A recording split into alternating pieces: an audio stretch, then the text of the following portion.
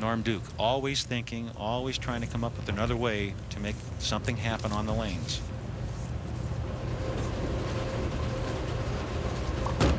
Seventh frame, Arnold looking for a strike and has it.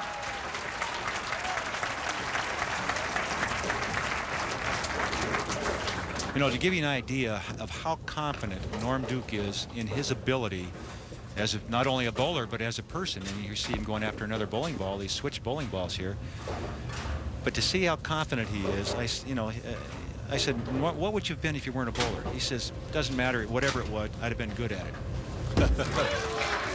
Well, I gotta believe that. Oh, another 10-pin, and he's upset.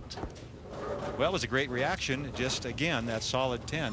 When you're playing that extreme angle, remember Mike Miller was hooking the ball basically the same way here that Norm Duke is, and he was getting kind of the same reaction. That's solid 10.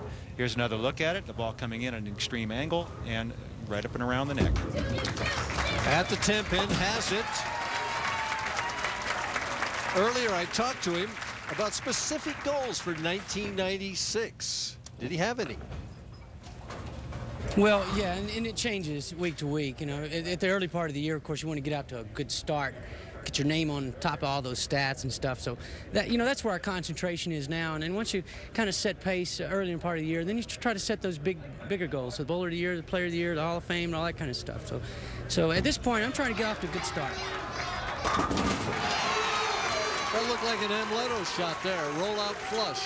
Yeah, that's what it looked like, exactly. If you had just watched the ball go down, didn't know who threw it, you would say this was Amleto Monticelli. Here's another look at it again. Watch the ball roll up high and then stop right there. Flush in the pocket. Even match, but Arnold working on a strike.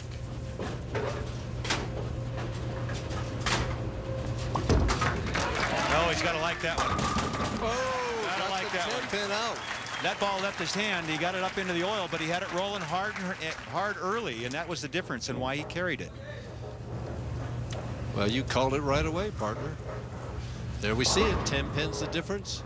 2 frames to go. And he's on his favorite lane. You got to consider Dave Arnold right now the favorite in the match, because if he strikes here, he'll take a pretty substantial lead with 2 frames to play. Norm Duke never out of it. If there's frames left to play, he's always in the match.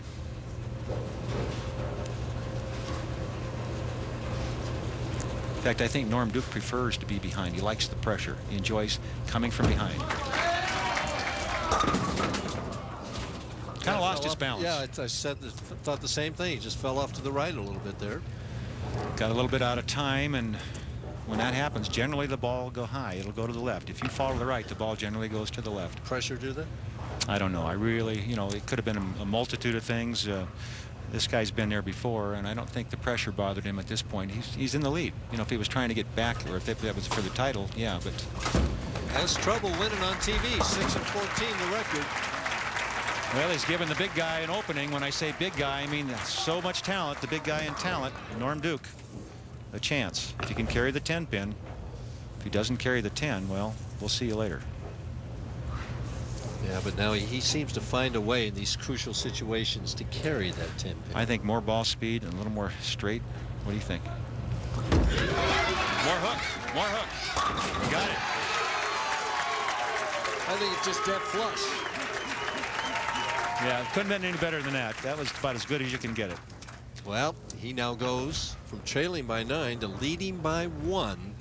With an opportunity finishing on the left lane. You can see that. Lock out the match. See what he does there at the foul line, Mike? That tremendous rotation of the wrist around the side of the ball, and then the lift up the side. Once you get to that point, that's what gets it down the lane, the side rotation, and then the lift up the side makes it finish in the pocket area. We could have a tie again. We've got that possibility here.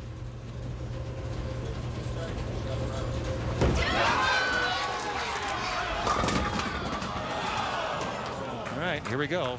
He didn't like that as well as the one in the 9th frame. No, you could see he wasn't real happy with the way the ball got down the lane. And here's a look at Dave Arnold. And he's contemplating what he needs to do in the 10th frame, and that's pretty obvious. He needs to throw 2 strikes. If Norm Duke spares and strikes, he has 216. Dave Arnold going at a 216 pace. If he were to strike spare, we'd have a tie. Cross lane at the 10 pin, has to get this, and does. Shot several in this game. Count very big right here. Very big, no question. He must strike here for 216 to make Dave Arnold double to beat him, or strike spare to tie. And believe me, that young man right there knows exactly what the score is. He doesn't need to look at a telescore. He knows what he needs. Well, all these bowlers have computer-like brains. I mean, figuring out the score.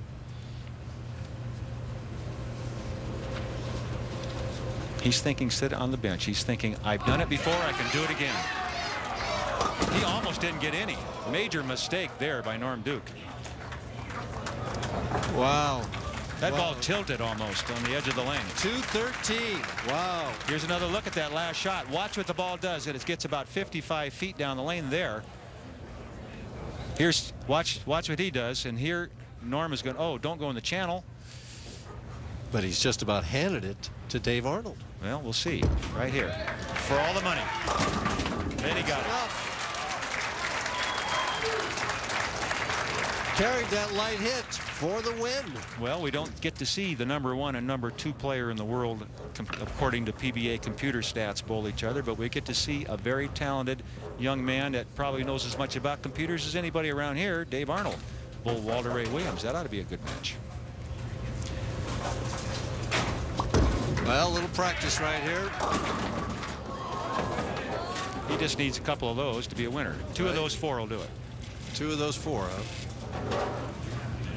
He kept them all in a bunch, which is a lot easier that way.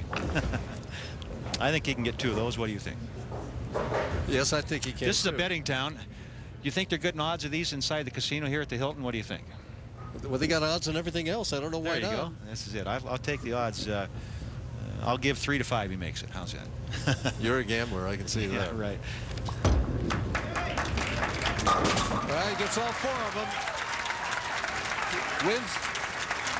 Wins the first match by 3 and wins this match by 3. Dave Arnold defeats the #1 rated player, Norm Duke, 216.